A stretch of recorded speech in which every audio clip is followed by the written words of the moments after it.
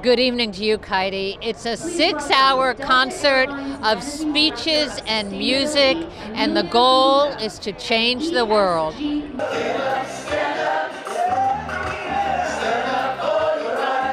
Billy Porter and Jon Batiste opened the 2021 Global Citizen Live with Bob Marley's reggae theme song of activism, Get Up, Stand Up, and Don't Give Up the Fight. All you want to do is stay.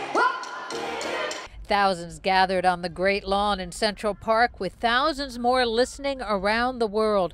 The goal is to defend the planet and defeat poverty. But 68-year-old Cyndi Lauper from Queens also reminded the crowd to have fun. Well, do you want to have fun?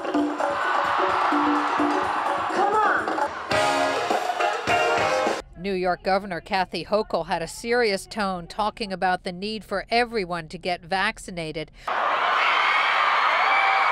But it wasn't until Prince Harry and Meghan Markle took the stage for the Vaccinate the World message that the crowd went wild. Are we prepared to do what's necessary to end this pandemic? This is a human rights crisis. Every single person on this planet has a fundamental right to get this vaccine. I came all the way from Los Angeles to see Prince Harry and Princess Meghan, the Duchess.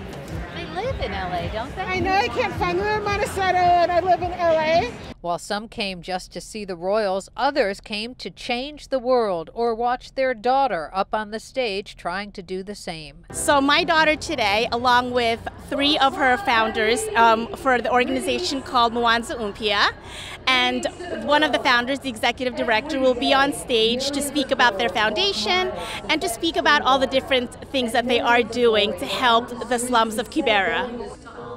Jennifer Lopez was one of the last acts, as well as Coldplay and Billie Eilish, to perform here on the Great Lawn. From Central Park, McGee Hickey, Pix 11 News. Back to you, Kaidi.